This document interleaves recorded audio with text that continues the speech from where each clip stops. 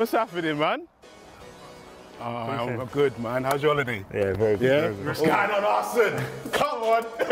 My guy. Right, Eddie, we're in the briefing room. You definitely come in here a lot. Where do you normally sit when you're in here? I'm there, you know. This one here? There, in that corner, yeah. Who was next to you when you first sat there? I feel like maybe Joe or Reese, like Oh, one of the okay. Academy boys. Helen Massive just occupying that little space. Yeah, man, we locked off that little strip there. I love that. There's this random seat in that corner. Is that for if you get like a red card in the game? Like, I don't know who sits. I think it's Albert that sits there, you know? Yeah. Obviously, we're here because you've signed a contract at the Arsenal. How does it feel to sign your contract? Happy to obviously finally get over the line, you know. It's been a while pending, so now I'm really happy to be here and looking forward to the new season. Of course, it was a very big decision early on in your career. What did you have to consider? Like, what things did you have to think about before signing the contract? I've been at Arsenal for most of my career, so I think really you just had to consider the next steps, what you felt like the next steps kind of looked like, and when the time was right, and I spoke to the manager, it was kind of an easy decision at the end, you know, because I knew where my heart was all along. You got more games than the second half of the season, and you were scoring goals left, right, and centre, absolutely smashing it. How would you assess like your performances? Yeah, it was really good. That's what you want as a player, you know, to play, to have the backing of the manager, the players to go out there and do it again. And yeah, no, it was amazing. Obviously, we played some massive games. It was a really important run for us as well. So to have that trust and belief during that time, and to also kind of repaying back with good performances and goals was amazing. Of course, Mikel used to play for us. Did you see him around when you came to Coney? Yeah, I did. I trained with him a few times. Is it? I trained with Mikel a few times when I first came up, maybe like 16, 17. Baller. Yeah, he's good. Very, very good, man. Still play with you lot like now? Yeah, he does. He joins in a possession and he's still very good on the ball, man. Like, you can't really get off him sometimes. How's he developed your game? Did you become a better player under his leadership? One thing that's good about working under Mikel, you kind of know your roles and the tactics, what he wants from each player. And I think obviously been working with him for a few years, you know, I've improved a lot. You know, I think it's given me obviously a lot of confidence as well. And it's really good to work under him, and hopefully I can continue improving on him. Like I said, you got a lot of games second half of the season. I feel like the Chelsea game is just destiny. How did you feel going into that game? Yeah, so I remember I think we played obviously the Southampton before. It was a quick turnaround. I think it was like Sunday, Wednesday, so it was more just excited to have the opportunity to play again. I think obviously I have a history with them. I was there from 9 to 14, I was released, so to be fair, I've kind of played that game back in my head like thousands of times, man, to be honest. So that was good, obviously, for me personally and also for the team. I think it was a real turning point. Yeah, talking about the team as well, because the other Helen boys, they got on the score sheet as well. I love a story, me. Yeah, I love a story. Bakayo, number 7. Yeah, Smith Rowe, number 10. And now you, number 14. You must have always dreamt of having that number on the back of your shirt. Yeah, it's amazing, like you said, to be playing with obviously the Halen boys and everyone doing so well and playing such a role, you know, it's amazing. And obviously they've taken on 2 obviously big numbers, and now obviously I've had the opportunity to do that. It's a dream come true, I think. 14 means a lot to me. Like I said, I joined the club at 14.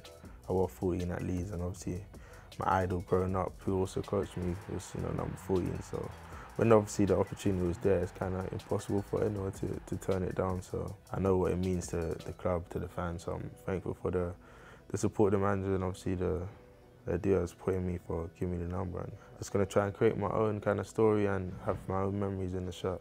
Thierry Henry coached you a bit. Did he coach you here? Or did he coached me here. So my first year as a scholar at 16, he was here obviously as like an assistant manager. He coached us for the year. So that was amazing, man. I built a real good relationship with him. Every time I see him, it's always, love. And yeah, it was a dream come true, man. I think he's my idol, my favourite player growing up. I think almost every Arsenal fan, you know what I mean? So to have access to him every day, like pick his brain, and he gave me so much confidence, just always told me to believe in myself, that I'm good enough. And when you hear that from someone that means so much to you, it's amazing. So yeah, it's one of my favourite years, obviously here at Coney, that first year with him, man. Yeah, it's obviously a great time. It's really interesting, like you said, you're an Arsenal supporter, so when it's this time where we're looking at players to come in and stuff like that, So we just signed Fabio Vieira.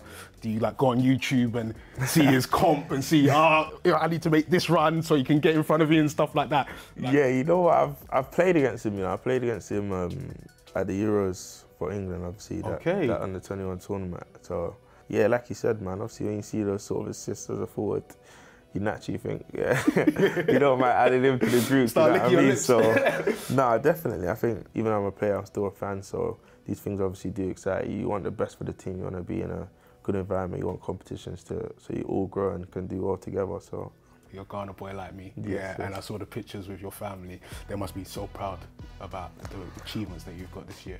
Yeah, man, it's amazing. Like I said, I was just talking to our family about it because they've been there for me, through the struggles, through the difficult times, taking me here, there, going from church, running after church to come and get to the game. So it's nice to kind of like share those sort of moments with them. They support me.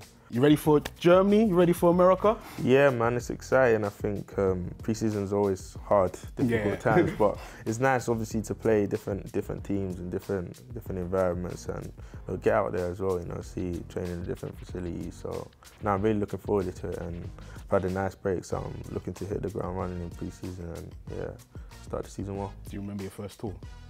Yes, to Australia, man. Ainsley, Birdcatcher.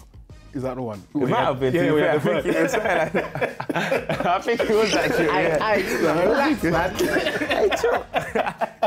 Oh, mate. Of course, you had a few messages from our members. They gave you a little call, left you a voice note. I know they had over 1,000 from all over the world. How does that make you feel? It's amazing, man. I think really grateful. Obviously, it's lovely messages, and yeah, I think it just shows how big a club Arsenal is. I think even when I was away on holidays, in different countries, I was getting so much love and a lot of people just showing a lot of love, and support. So it's great, I think hopefully it's nice we can, we're going out to America, we can meet hopefully some of them. So I'm looking forward to it and really grateful for all the messages. Final thing, what are your ambitions for this season? Just to play as many games as possible, contribute as much as possible for the team, and just keep developing, keep improving, and help the team achieve their goals. That's the target, it's for us all to do well and achieve something special together.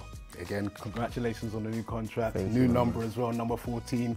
Go make your own, bruh. Yeah, make your own. I want to see 150 goals a season. Yeah, and nothing less. You got to smash it this season. Yeah. Thank you, brother. No worries.